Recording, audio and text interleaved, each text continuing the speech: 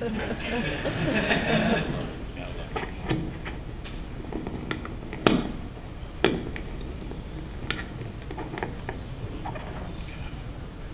evening, friends. I'm Terron. I'm asking for your support as I seek the Democratic nomination for a seat on the Arlington County Board. As a proud Arlington Democrat, I look around the room and I'm reminded of the successful campaigns and events that we've worked on together throughout the years. As a Democrat, I'm active on many levels. Here in Arlington, I assist in our ongoing outreach efforts in supporting and electing good Democrats to office.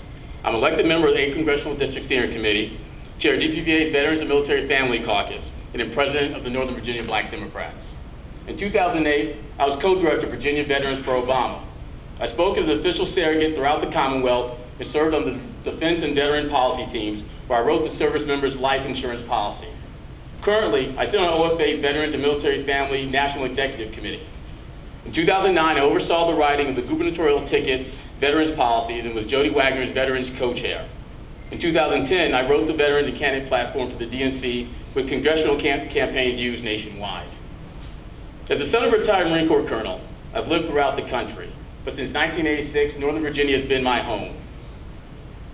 Upon graduating from high school in Woodbridge, I attended and graduated from the United States Military Academy at West Point with a degree in systems engineering.